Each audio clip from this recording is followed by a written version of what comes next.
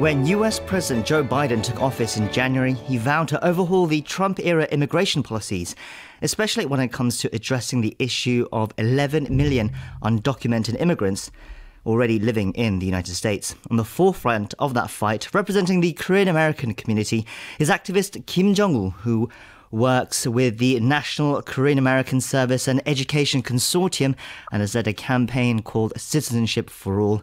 He joins us now on the line for this week's Touch Base in Seoul. Welcome to the show, Mr. Kim. Hi, thanks for having me. Can you first tell our listeners a little bit more about yourself? How did you get involved in working for immigrant rights? Well, it's very personal to me because I'm a DACA recipient. I'm also undocumented immigrant living in the United States. So I came to the United States when I was 15 from South Korea. I would say south side of Korea. And it was kind of personal struggle for me because I was having a hard time to go to college because of my immigration status. Because all of my friends, I applied college like my friends apply. And even though I got accepted because of my immigration status, I was not able to attend the class. And I was trying to find a way to go to school, and I was able to find a NAKASEC. And because they provide free legal services, which is they decided to help me out to, I wouldn't say sue the college, but because back then, still though, the California passed the legislation called AB 540, which is you're allowed undocumented students can apply in-state tuitions just like a citizen, even if the student is undocumented. So NAKASEC helped me out to apply for that program, and that's how I was able to go to school and able to finish the school. After that, after finishing my school, I got my DACA, and then I wanted to find a way to give back, because I see there's so many undocumented immigrants living in this United States, just like me. So there are 11 million documented immigrants. Out of 11 million, there are 2 million Asian Americans who are undocumented, and also there are among DACA recipients, Korean Americans, second most, DACA recipients holders, right, among all the DACA recipients. In the Asians category. Sure. And then after college, you felt like you wanted to give back, and so you started working with NAKASEC, and then you ended up becoming the organizing director, I understand. And then since then, you've also been working on this Citizenship for All campaign. Can you tell us about that? Yeah, so,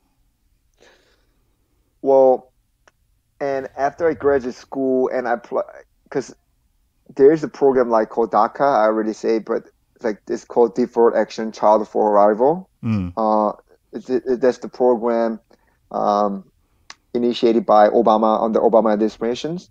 So, which is in 2012, 2012, which is if you are undocumented immigrant, however, if you graduate high school, if you came 15 years old, then they allow you to apply for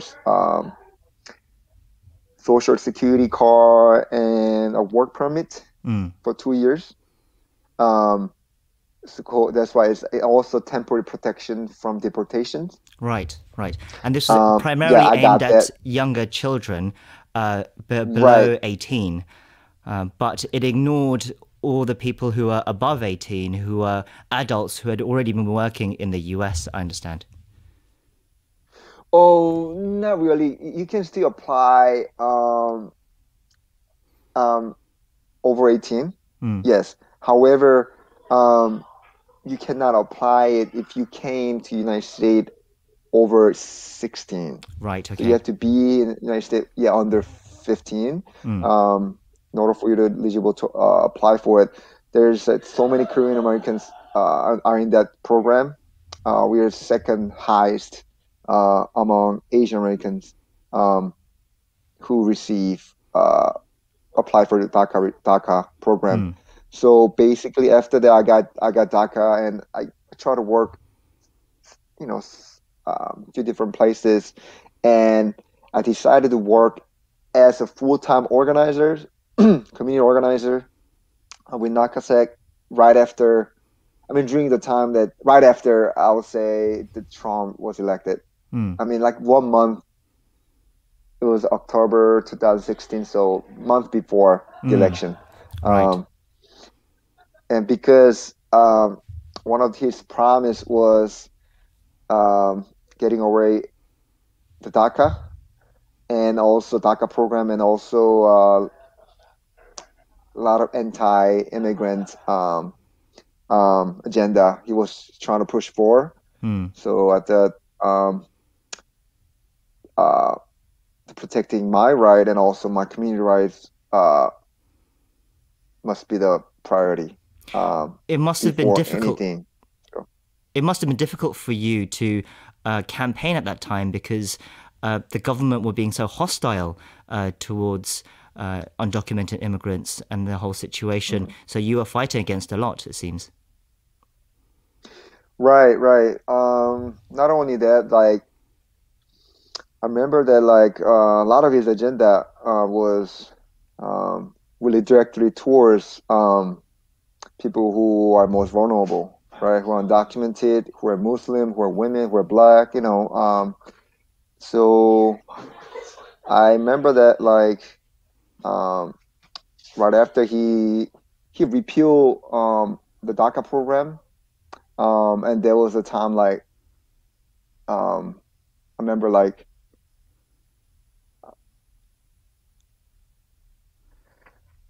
because it's like DACA is not permanent solution. Mm. You know, it's Mm. only the program that Sure. allow young people to just stay and work Mm. for a couple years. But yeah, I feel like he doesn't have any hurt, you know. Mm.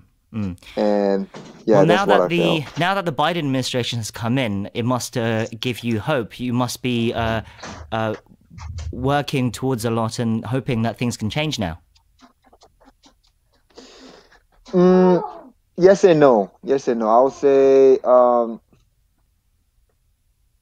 be because I mean whether it's Democrat or Republicans, right? I mean this just I would say most of the time when because I even under Obama administration 2008 to 2016, right? He promised a lot of stuff. He promised for Dream Act, he want to pass the Dream Act, and it's a comprehensive immigration reform, but none of that has happened Mm. because none of that was passed. No, the bill was passed because um, he didn't take the immigration as his priority. So I think the Biden administration is not much different, but compared to Obama administration, because he was part of the Obama administrations, he was the Mm. vice president. That's why we decided to do this 100-day campaign to pressure the Biden administration to keep his promise and hold them accountable. Mm. Um, Can you tell us because about he that promised campaign that, now? yeah, because he promised that um, he will pass or introduce the immigration bill will allow the legalized 11 million documented immigrants Mm. from day one.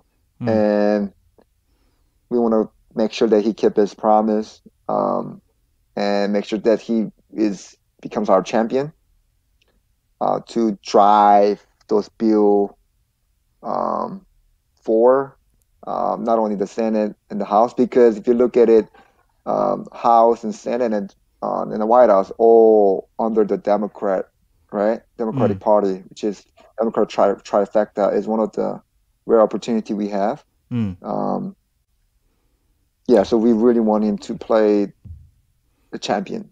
Right. So the aim is for you to pressure the Biden administration to pass a bill on immigration, allowing a path towards citizenship for undocumented immigrants. And you want to do that within the first 100 days of the Biden administration. And that is the part of the campaign you are currently working on. So we wish you luck on that. After that 100 days, though, what's your plan? What's the plan for the next 100 days? Honestly, personally, like I wish, I really wish we can pass some bills so I can apply for my citizenship within 100 Right. days. That's what I'm here for. That's why I'm in DC, doing everything I can, um, pushing for uh, the legalizations Mm. for all 11 million documented immigrants. So that's why we're doing.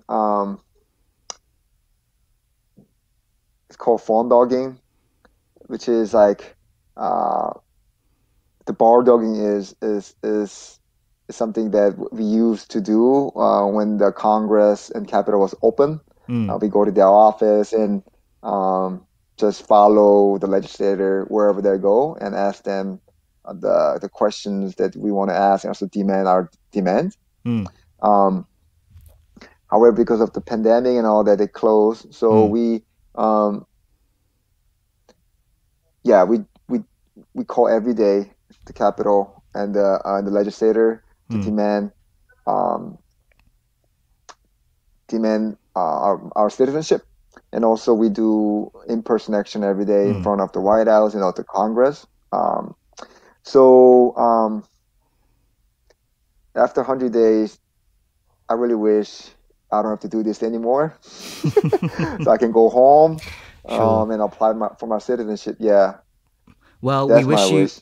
we wish you luck on that campaign and wish you luck on your personal fight as well. We've been speaking to Kim Jung Woo, Organizing Director of the National Korean American Service and Education Consortium. Thank you for your time today. Thank you so much. You can apply. You can follow our campaign, Citizenship for the Life. Thank you for that. Appreciate it.